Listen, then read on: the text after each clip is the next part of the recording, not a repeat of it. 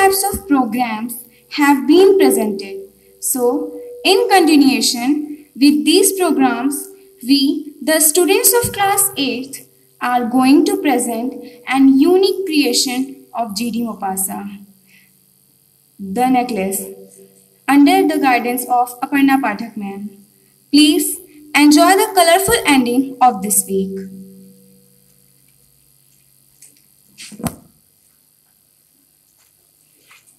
Pretty and charming ladies, born as if through error of destiny into a family of clerks. She had no expectations, no means of getting to know or marry a man who was either wealthy or distinguished. She let herself be married off to a little clerk in the Ministry of Education. She was simple, but she was unhappy because she felt that she deserved the best. One evening, her husband came home, looking overjoyed, holding a large envelope in his hand, and said to her,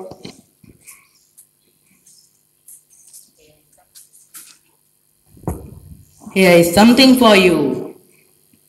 Swiftly she tore the envelope and drew out a printed card on which were these words: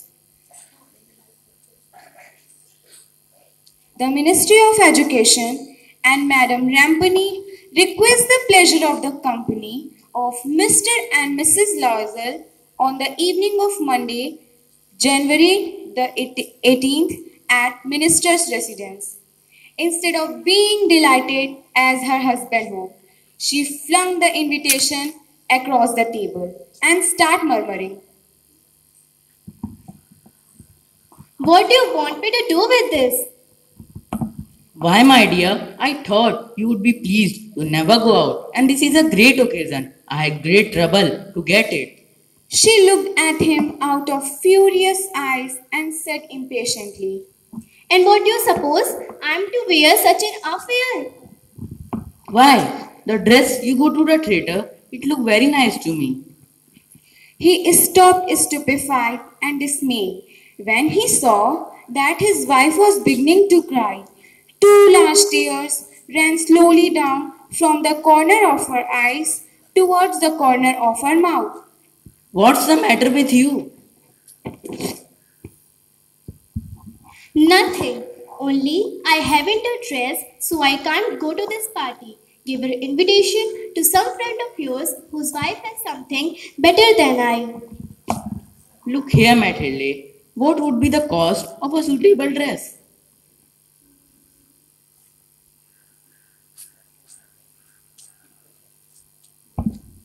I don't know exactly, but I think I could do with 400 francs. Very well. I will give you 400 francs, but try and get a really nice dress with the money. The day of the party drew near, and Madame Loisel seemed sad, uneasy, and anxious. Her dress was ready, however. One evening, her husband said to her, What's the matter with you? You have been very odd for the last 3 days.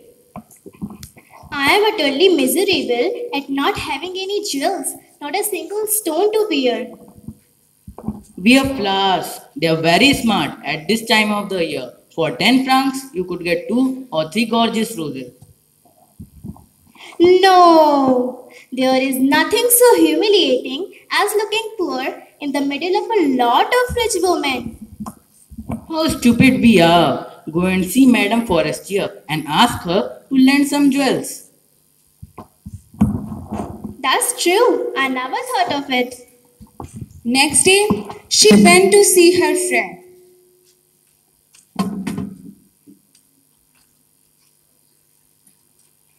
And told her trouble. Madame Forestier went to her dressing table, took up a large box, brought it to Madame Loisel. Choose, my dear.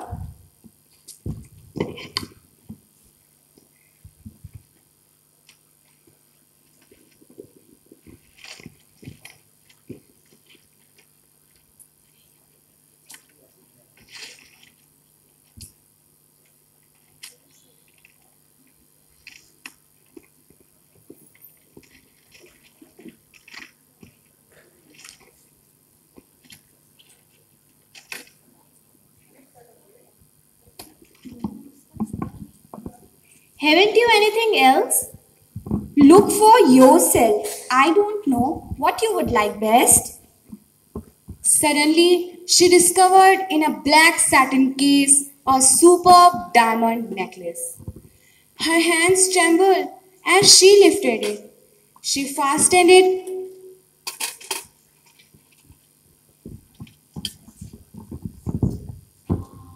She fastened it round her neck.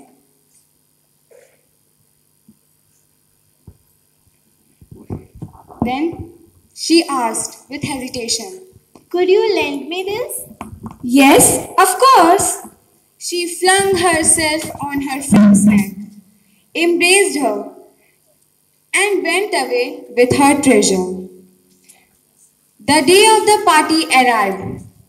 Madame Loisel was a,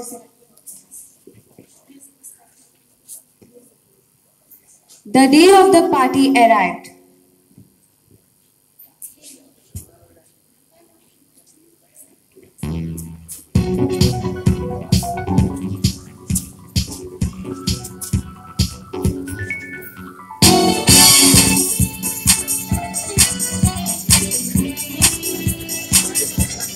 Madame Loisel was a success. She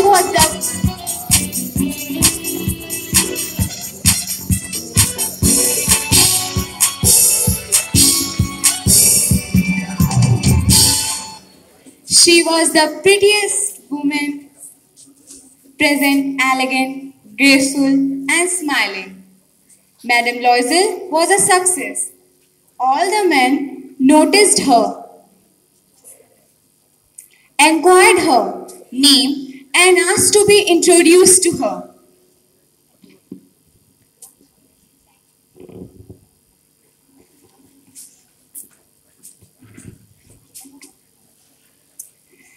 She danced with enthusiasm, intoxicated, thinking of nothing but their admiration. She left about 4 o'clock in the morning.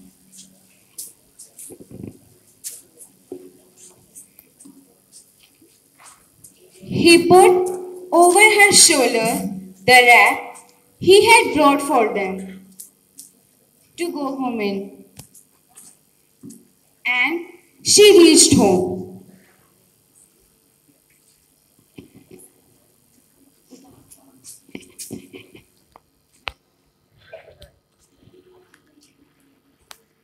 In which she had wrapped her shoulders so as to see herself in all her glory before the mirror. But suddenly she uttered a cry. Oh! What's the matter with you? I have no longer got Madame Forestier's necklace. What? Impossible. Are you sure that you still had it on when you came out? Yes, I touched it in the hall at the ministry. But if you had lost it in the street, we should heard it fall. Yes, probably we should. Did you take the number of the cab? No, I didn't take. Did you? No. I will go over all the ground and see if I can find it. Her husband returned about 7. He found nothing. I went to the police station, to the newspaper to offer a reward to the cab companies everywhere. She waited all day long in the same state of bewilderment at this fearful disaster. You must write to your friend that you have broken the clasp of a necklace and getting it mended. That will give us time to look about us. She wrote, as he said. Next day, they took the box,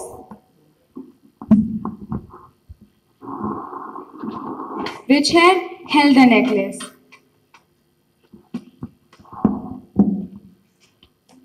and went to the jeweler.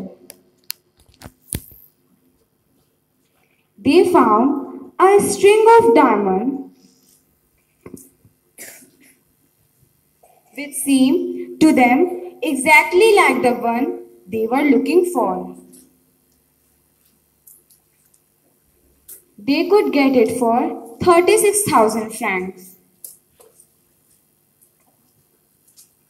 When Madame Loisel took back the necklace to Madame Forestier, she said in an unpleasant tone, You ought to have brought it back sooner. I might have needed it. Madame Loisel came to know the terrible life of miserable poverty. It was necessary to pay off the debt. At last, at the end of 10 years,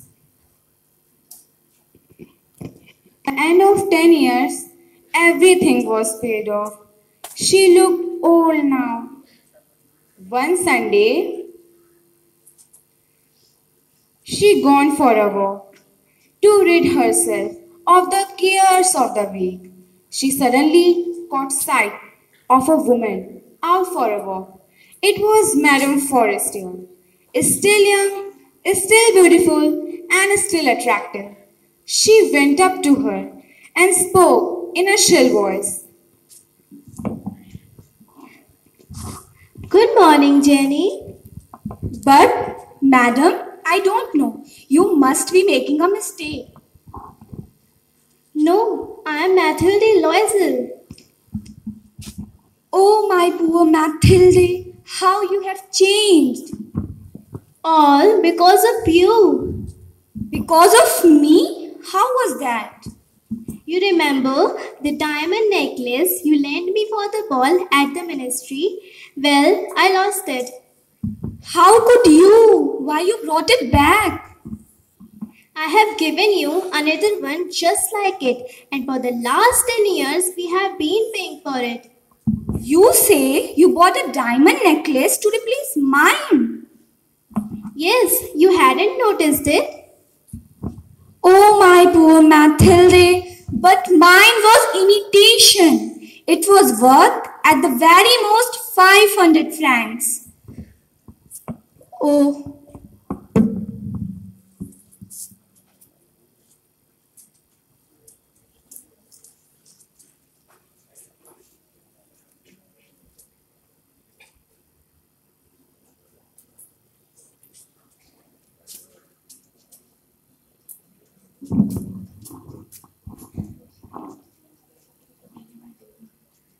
At last, the characters are as follows.